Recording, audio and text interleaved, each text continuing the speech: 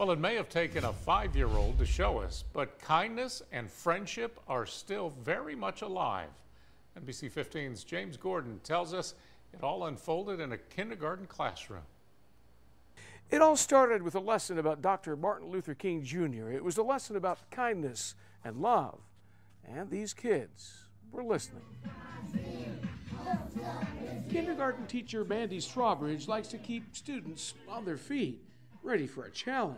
We just had a whole lesson on, how you show love to everybody, no matter what. The kindness, and just you treat them the way you want to be treated. Little did she know, 5-year-old John Reese Booker was not only listening, but ready to put his little kindness plan into action.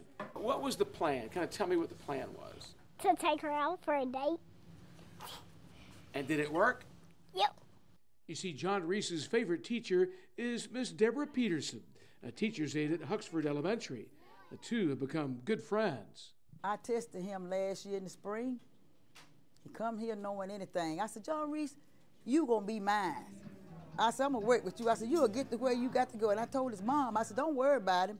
I said, cause we like for him coming to us not knowing anything so we can see him grow. And he has really bloomed. He just took attached to me, and I've been attached to him ever since.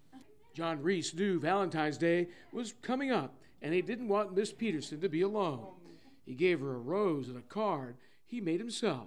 Then I opened the card up and it said, will you go to dinner with me at David's Saturday at 6 o'clock? And I said, of course, yes.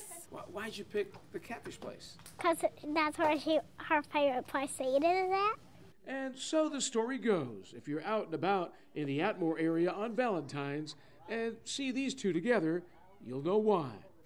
In Escambia County, James Gordon, NBC 15 News.